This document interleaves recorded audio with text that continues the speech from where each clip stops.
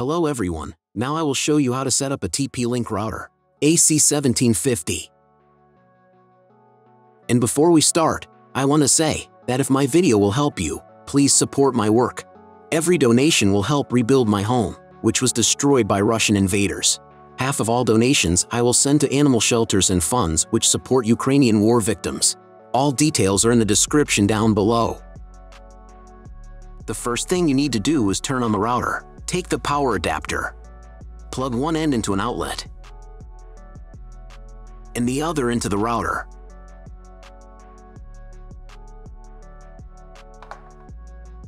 On some models, you need to press the power button.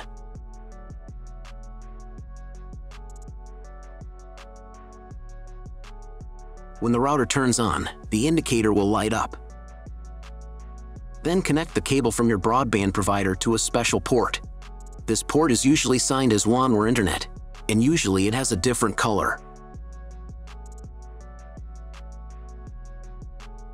Each cable should be inserted until it clicks.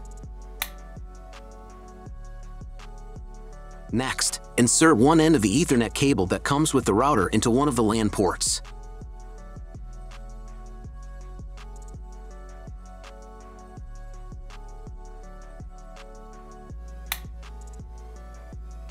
And plug the other end into the Ethernet card of your computer or laptop. Great, we connected the router to your computer. Now you need to set it up. But first, I will show you another method how you can connect the router if you do not have an Ethernet cable or your computer does not have an Ethernet port. All you need to do is connect the router with the power adapter and the cable of your internet provider.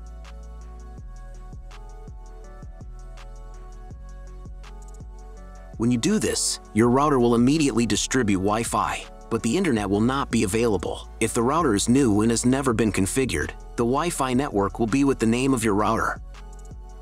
The router name and Wi-Fi password are printed on the sticker that is located on the router. These credentials are different for each router. Connect to it. Great! You have connected to the router. Now let's proceed to its configuration.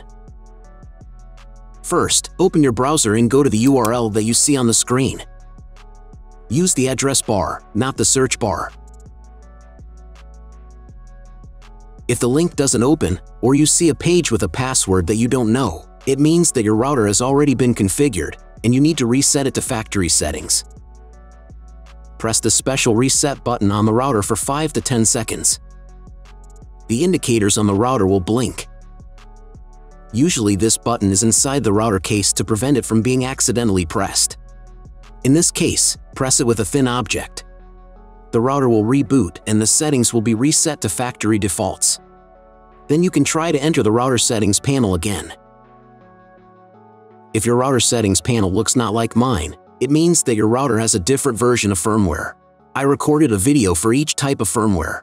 All links are in the description down below. So, first of all, you need to create a username and password for your personal account.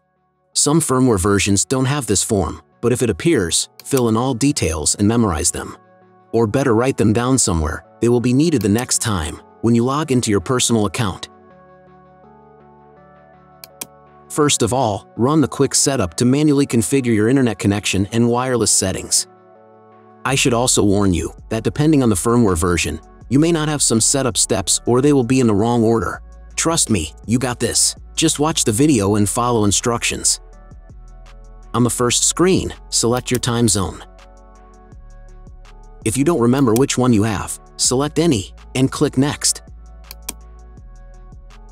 On the next page, select the type of internet connection. Usually it is specified in the contract with your broadband provider. If you don't know, you can try to click on the Auto Detect button. The router will try to identify what type you have. If it has failed, select Dynamic IP and click Next. Depending on what type of connection you have chosen in the previous step, this page may differ from mine. If you have selected Dynamic IP, then choose one of the options on this page. If your ISP only allows internet access to a specific MAC address, you need to clone the MAC address of the primary computer. If you are not sure, select Do Not Clone MAC Address. In most of the cases, There is no need to clone the MAC address. But if you can't get the internet connection after quick setup, please run it again and clone the MAC address for a try. On next page, set name and password of your future Wi-Fi network. You can enable the available modes of your router. There will be one or more modes available. If there are several, enable them and enter for each network the name and password of your future Wi-Fi network. Password must be at least 8 characters long. When you write the credentials, click on the Next button. On the next page, you will see all the information that you specified earlier. Click the Save button and wait until the settings are saved. Great! You have completed the quick setup process. Now press Test Internet Connection button. If it's failed, check again whether you have connected all the cables correctly. Then try to reboot your router. Press the reboot icon in the upper right corner. After rebooting, wait a couple more minutes. Maybe the settings are applied and the internet will appear. If after all manipulations you still have no internet, then go to the Basic tab. Then select Internet. And then clone MAC address. After that, save the settings. Reboot your router and after a couple of minutes check internet connection. If internet still doesn't appear, contact your internet service provider. He will tell you what type of connection you have and what other settings you need to do. That's all. If my video helped you, please support my work.